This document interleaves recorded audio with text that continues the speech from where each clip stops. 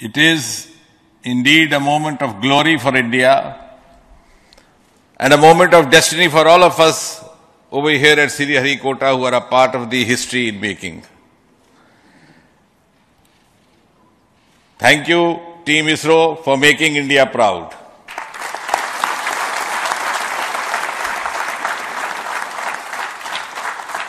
And thank you, Honorable PM Narendra Modi ji, for having made this possible by unlocking the gates of Sriharikota and enabling the India's space sector.